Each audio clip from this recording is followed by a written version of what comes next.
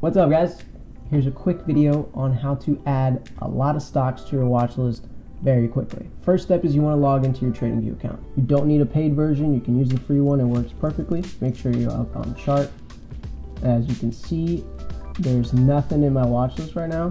As a Trading Experts member, you get a weekly big picture newsletter, which looks like this, made by the one and only Ben.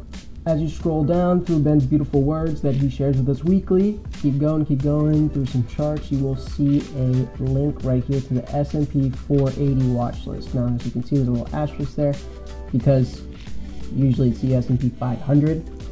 Ben got rid of the 20 worst names in there because you're not going to trade those. So you click on that, it's going to open another page, and you get a nice wall of text.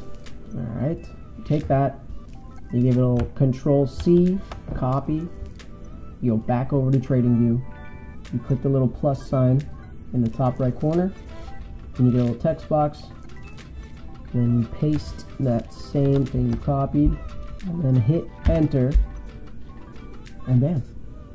Now you got a nice list of names here to go through and find some A+ setups.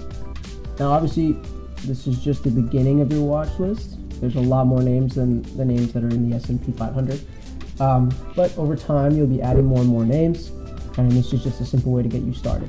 So thank you. I hope it was helpful, and I will see you next time.